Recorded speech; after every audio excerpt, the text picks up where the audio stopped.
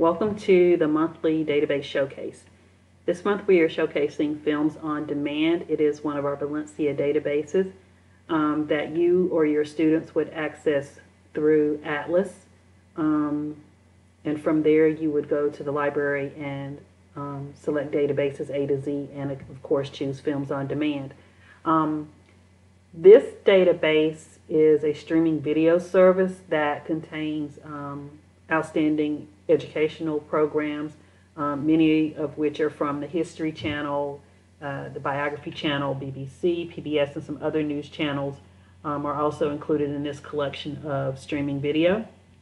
And as we are concluding the spring semester, I thought this would be an ideal opportunity to showcase this one specifically, as we will continue for summer 2020 to be in an online course environment. And you would be able to embed these in your Canvas courses or refer students to the film, and they can access those through their Atlas accounts as well. So a student or yourself would not need to create an additional account or login for this database. So within Films on Demand, there are almost 40,000 titles. And one of the beauties of this particular database product is that not only are you able to see a film in full, but you're also able to see segments only of a particular film. So when we look at this database, you would click on this little menu icon and you can search the film titles by either subject, popular categories, or featured producers. In addition, you can search this calendar feature, and so each month it showcases whatever the awareness or theme is for that month, and you would be able to showcase or share these with your students. So for example, April, let's take a look at that real quick. This month, April, is National Autism Awareness Month. In addition, it is also National Poetry Month. It showcases what the awareness is for the month, but it also lists like famous historical figures or entertainers who have birthdays during that month. National Robotics Week. This is the month where the anniversary of the assassination of Dr. Martin Luther King Jr. And so you've got different avenues, I guess, by which you can, introduce your student to a topic through just selecting a month, the month overview in general. Okay, so let's go back to our menu or our home tab here and just kind of highlight some of the features here. So one thing I do like about this database, it's trending what's current right now. So as you can see from our carousel here, it's already featuring some film on viruses, and they've even created a category of certain documentaries on viruses. But they're also showcasing Poetry in America, again because it's National Poetry Month, as well as autism awareness. Okay, and when you scroll down the page, you also see some of these category breakdowns as well. So you've got featured this month, some good documentaries or films to observe, from home, stuck at home, all about viruses, some popular titles from 2019, new music that includes, some classical music, opera, what have you.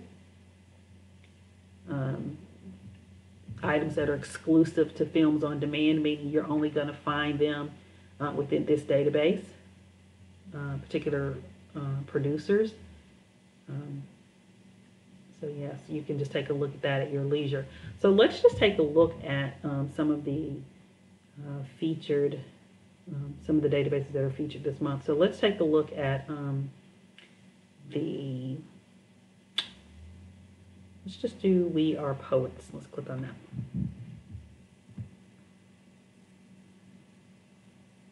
Now, as you can see,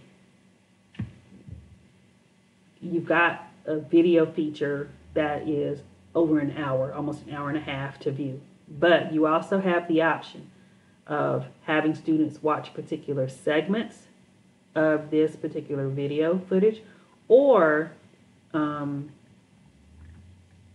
they can watch the whole thing. So there are 27 segments roughly for this particular video.